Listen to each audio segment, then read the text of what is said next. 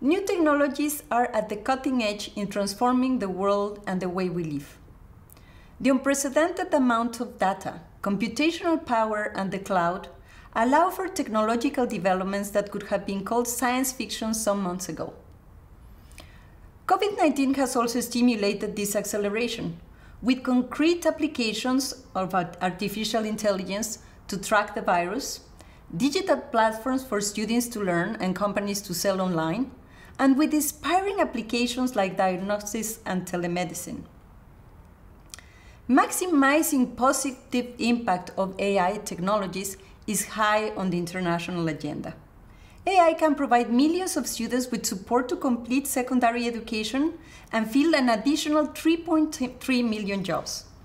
It is estimated that the use of artificial intelligence technologies can generate nearly 4 trillion in added value for global markets by 2022, an increase of 70% from 2017. And as AI technologies are spreading at a rapid rate, these numbers will probably go far beyond that. Nevertheless, at a personal level, would you trust a machine to decide on whether you should have access to a bank loan? Would you allow it to make a prediction about your ability to commit a crime? What if it is not clear how such a decision was made? What if you are not even allowed to know the reasoning behind it? It is clear that technologies should not be deciding for us. They should help us to reach the right decisions, but we, human beings, need to be in control. Artificial intelligence evidently can bring downside risk and challenges, even if unintended. Did you know that data-driven algorithms can perpetrate deep-rooted social biases?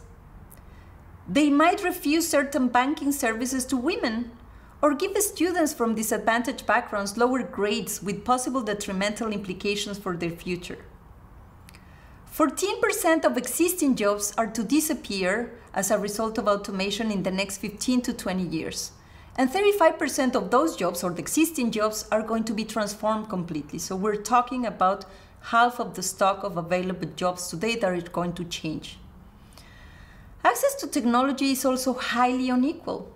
Only 1 out of 5 AI professionals is a woman. Just 200 firms produce 77% of all innovation. And 11 of the 15 major digital platforms are from the United States, and the rest is from China. Today, the international community has no truly global instrument to channel benefits and tackle risk of artificial intelligence technologies. This is what UNESCO wants to support through its work on a recommendation on ethics of artificial intelligence. Altogether, we identified what is at stake, how to manage downsides and risks, and who is responsible if something goes wrong. But we also, of course, want to maximize the benefits of these wonderful technologies. So UNESCO is at the forefront of the largest dialogue between countries, private sector, and individuals, the civil society, to build a solid base for the rule of law in the digital world.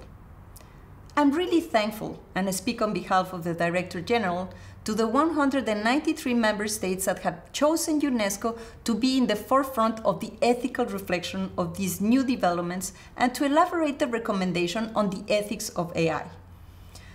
This is a truly grand endeavor, because ethics is everything.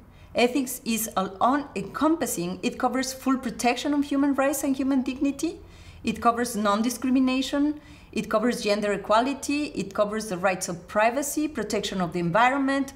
It looks at business operation. It looks at everything we do and how do we frame it. Thanks to 24 leading experts, head by Emma Roodkamp from South Africa, and I want to thank her, our chair, a draft UNESCO recommendation has already been developed and has undergone a wide process of consultations to obtain the many points of view of our stakeholders. The draft is now to be negotiated ahead of its planned final adoption by member states of UNESCO in November 2021. We are very enthusiastic about this project, and we hope it will really have the impact we are looking for. Ethics is the foundation for everything. Is the moral ground to use these technologies. This moral ground is translated into developing solutions from artificial intelligence aligned with human goals and in full respect of human dignity, human rights, and all the values and principles that we believe in and that have proven so important in these tyrant times that we are all together facing and trying to cope with. The recommendation is exactly about that. It is the basis for ensuring that these technologies enhance the quality of life, it provides for concrete measures to control the downsides, and proposes solutions for current and anticipated problems.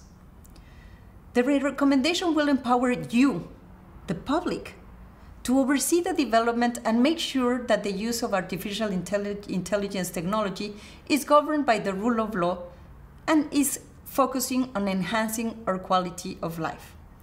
We invite everyone to join us in this endeavor, as artificial intelligence is everyone's business.